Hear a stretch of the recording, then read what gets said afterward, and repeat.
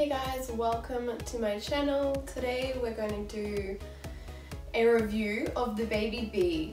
Now I believe, I've done some research and I believe that this is the Babybee Rover, just full stop, the Rover. There is a new Babybee Rover 19, which is the newer one out. It doesn't have like the white stripes on the wheels. That's probably the easiest thing to tell them apart, the white stripes being down here. Anyway, so we're not doing the 19, we're just doing the Babybee Rover as like a second-hand pram, which is how I do all of my reviews. It is a brand that is coming up in the world. That's why I got it. I wanted to see how this compares to some of my brands that I really love. Okay, let's get into it. Starting out, this is just a single pram, so it only has the capacity of one child in it at all times. It's designed just for one child. I actually found this on the side of the road and I recovered it because I wanted to see what it was like. I wanted to see how it compared to the brands that I like I said. It is really stylish. Like, for what it is, they're an Australian branded company.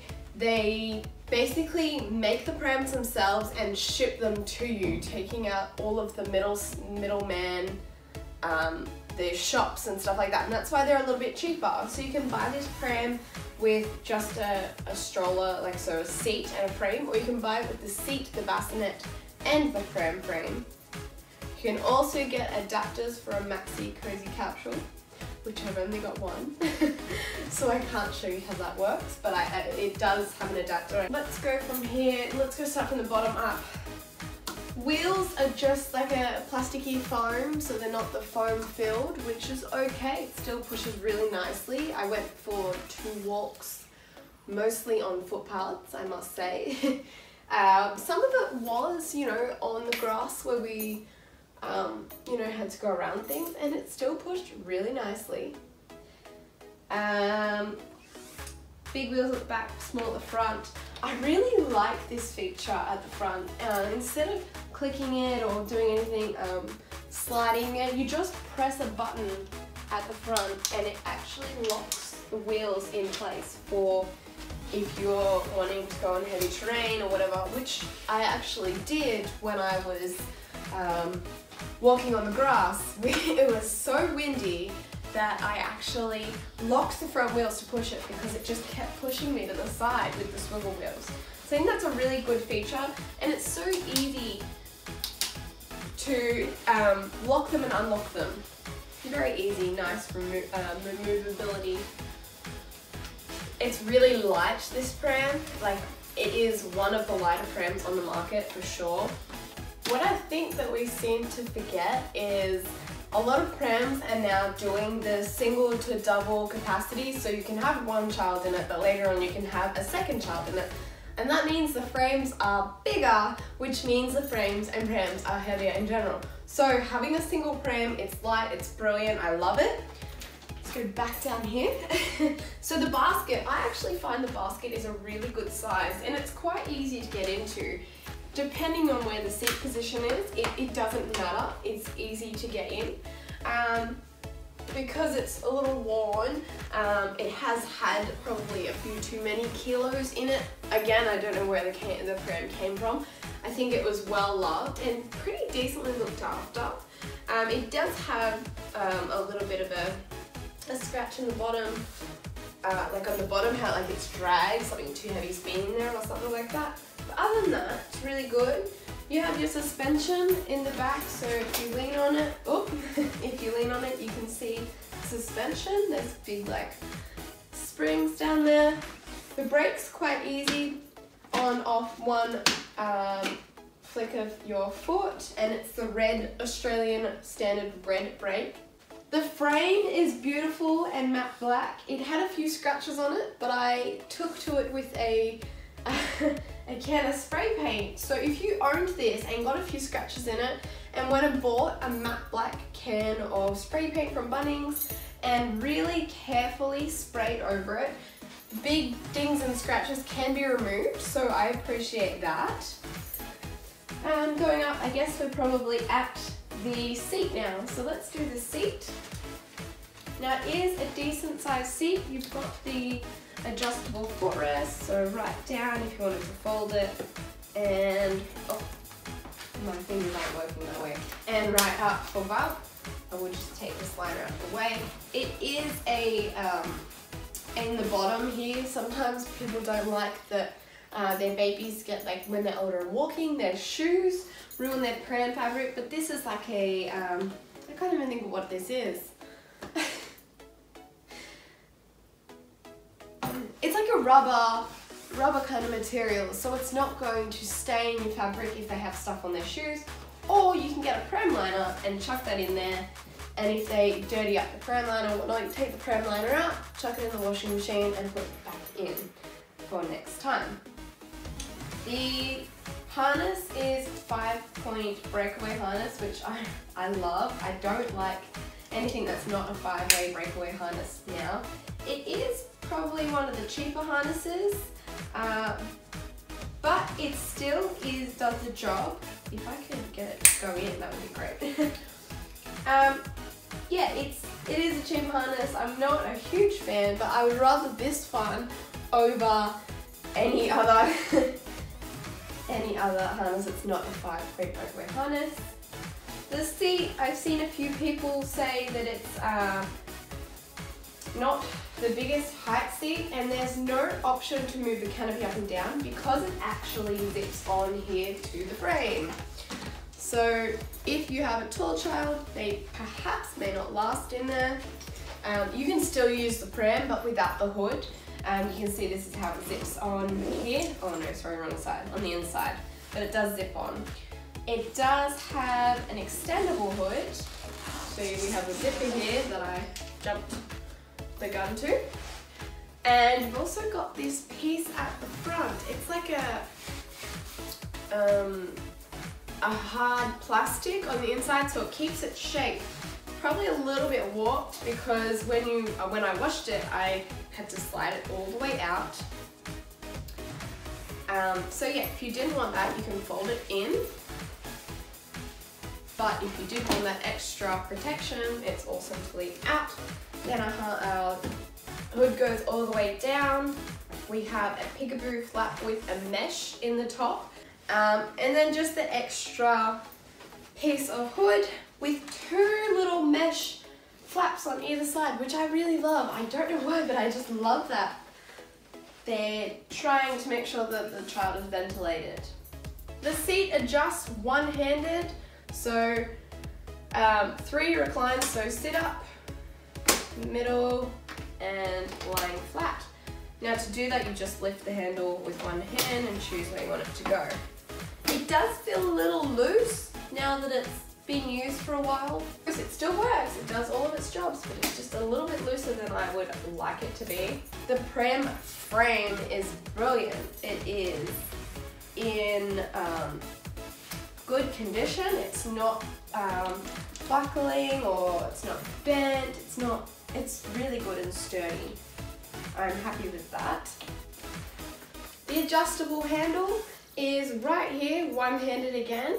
So squeeze in and adjust to your height preference. So there is 3, so the bottom, the middle, and right up the top. Probably a little bit tall for me, but really good if I want to lean on the pram and walk, which I often do. It does need some weight in it though, so when I put the nappy bag on, I have it sit right here. I'll show you where I put that. So as a general rule, manufacturers of prams say to not hang a nappy bag off your pram, because if you hang it up here, it could tip your pram. Depends on how big your nappy bag and what is in it. I don't know, you could, lift up and the whole thing could just drop. Although it feels so sturdy with this nappy bag here, and it is full of clothes and stuff. It's not an empty nappy bag. You can see the weight when I drop it. But anyways, I like to put it down here. Probably should tighten it a little bit more. You also don't want your bag to scratch your frame, so that's probably why it is how it is on here. You can see that it kind of sits on the frame not even in the basket, just on this back bar, you can still access it. It's really easy to get to. It's hung here so it's not going to fall off. And it's not touching the wheels, it's not going to rub. Perhaps put that handle in so that your brake is accessible to you. Let's put it on short person mode. I like maybe the middle or the lowest setting. And it pushes fine with your baby, your nappy bag. It honestly is awesome. So that's another really cool feature that I like, is that your nappy bag has a little spot, and then you still got your basket. You still have all of this room in here. I mean, you can get to it easy. I think I've got some leaves in here from when I went for a walk. You can access it right in here. So that's lots of space, which I appreciate. The belly bar has the button either side, but to release it, you push in on the button and pull up. The best thing about this is that it's swivel. Now, I don't know what's happened to this particular handlebar cover. I can't even get it off. But the little studs in here are a little bit dodgy. Now, I think a dog may have gotten to this one, or even the child. Someone has eaten or bitten the end of this, and it's kind of caused the spring to be a little dodgy in here. But I mean, this one seems to be okay, so I always just must use the one on that side compared to this one. So put that back in there. We love our swivel belly bar covers. It makes it easy to get the baby in and out. If you need to, put that there, put the baby in, buckle them in, and then put your belly bar cover on. It's awesome, we love that. What else is there? Oh, the seat reverses, of course.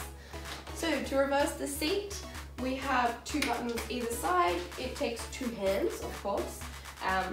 You have to, you can't really sit them one-on-one, so you do need 2 hands. Some prams you can click one button, click the other one, and lift it with 1 hand, and that is a favourable feature of mine.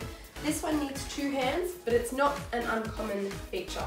A lot of prams do need the 2 hands to take the seat up, but I like to keep the belly bar on so that I can use it as a handle.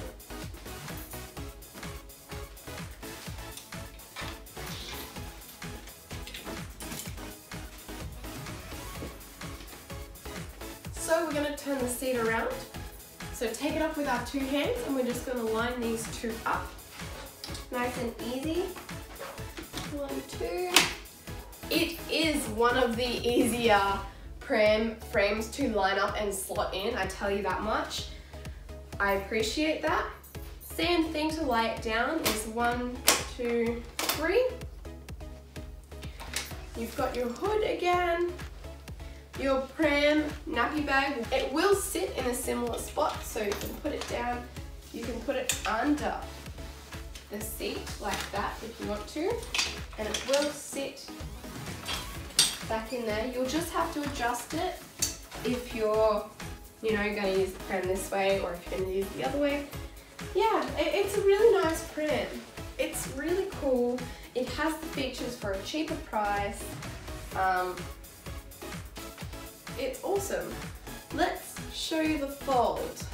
Now I want to take this Minnie Mouse off for a minute, get that out of the way. And I also want to take the nappy bag off and get that out of the way. That's a pain when it's that way. I'm sure you could do it a different way, but it is what it is. Okay, to fold our pram, we want to remove the seat. It's up to you where you remove the seat. So we're going to take our seat off because it is facing us, and not many prams do fold facing you. So 2 buttons and release. We'll just pop that over here. Sorry, Mr. Wall. And to fold, it is a 2-handed fold, which I'm not a huge fan about, but it's still an okay fold. This is probably the thing I like least about this pram is the fold on it. Now it's not a bad fold or anything, it's just that you have to use two hands, and I know that there are other prams that you don't have to use two hands for. So there are also some really nice things about this fold. So if you fold it with the handle up and let the handle touch the ground, it will damage your handle. So make sure that you do always fold it down.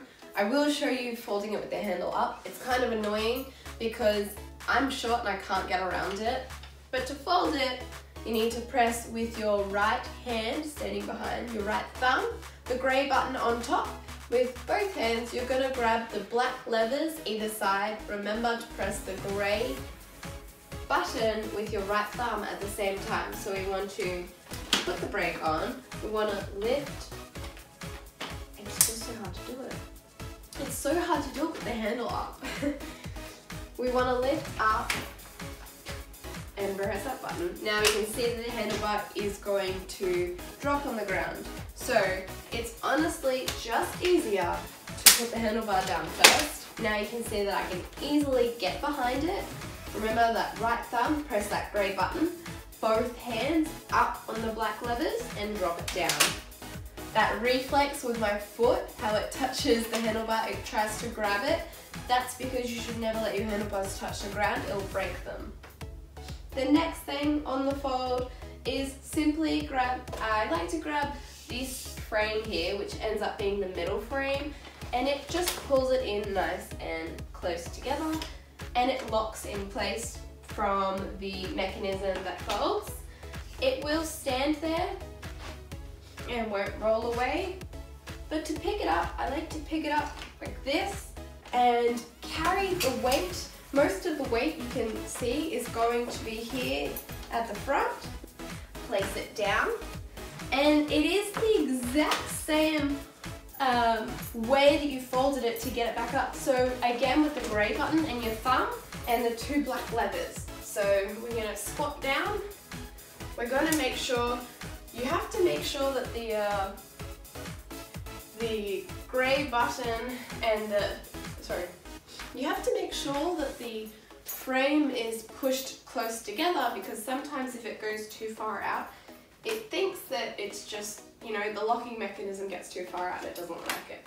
So we're going to walk it out, and we're going to make sure that we keep the buttons pulled in the whole way and stand it up. So how about I show you that in full swing. So maybe from this side, grey button, pull up, drop down, and put it up.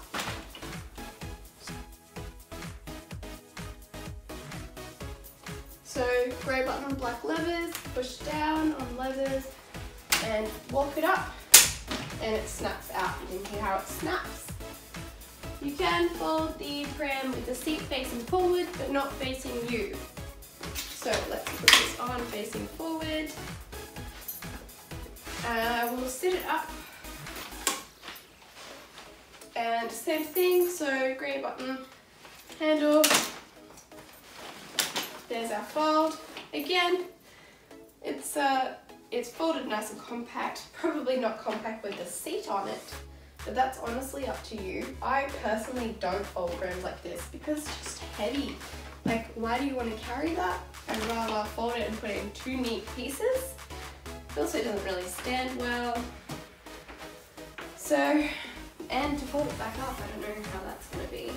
With me and my short arms. It's possible, but I'd rather take the extra time to put the seat on. Give these guys a chance. I honestly think it's a decent pram. It has all of the things that we're wanting now in modern strollers. So it's the sleek black colour with the leatherette handlebars in the brown and the leatherette belly bar in the brown. And then you can put whatever pram liner you want in it. It pushes well, the suspension's good. The seat could probably be a little bit bigger. The hood is decent size, it's quite large. I like the one-handed removability. I hope that you enjoyed this review. I hope that it helps you purchase a pram. I hope it helps you purchase one of these prams. If you have a look at the Rover 19, it is very similar to this pram. They've added some things like a pocket on the back. They've added like a different little air vent here in the hood. I think the seat's pretty similar. I'm not sure if they've gone bigger or not. I haven't looked into it that far. They've taken the white wall tires. I like to call them white wall because they're like a white circle. I like that about them, you know. I don't know why. I think it's unique and different to this brand. The new Rovers still have the Rover 19 still have the coloured handlebars. You can get them in different colours. Other than that, I'm not sure about the extra features, but I think that this company is a pretty good company. So definitely, if you're looking on the market for something and you like this design, I would say give them a go. Okay, thanks for watching. I hope that this helped you, and I'm gonna go now. Bye!